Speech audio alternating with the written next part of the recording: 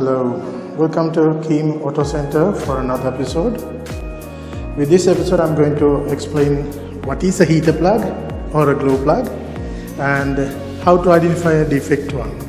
A glow plug is a heating device normally used to start diesel engines in cold conditions like early morning.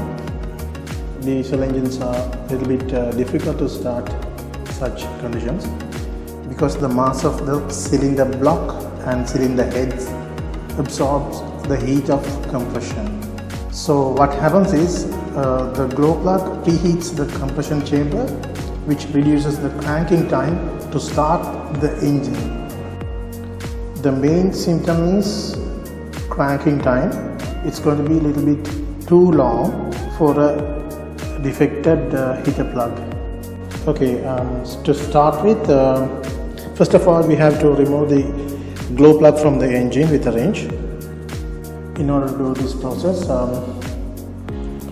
you may need a power supply, a 12-volt battery, a simple battery will do that, and 2 pieces of wires. Then connect the wires to the battery. Make sure the wires are not touch one another. In a glow plug, this is the negative, which is grounded to the engine normally.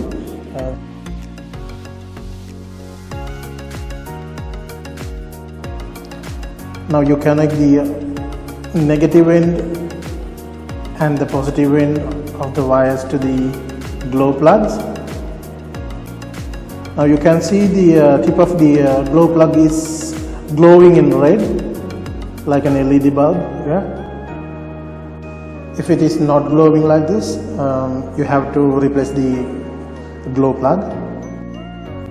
If the glow plug is in a good condition, then you have to check the other components like relay or the wiring. Okay everyone, thank you very much for watching my video.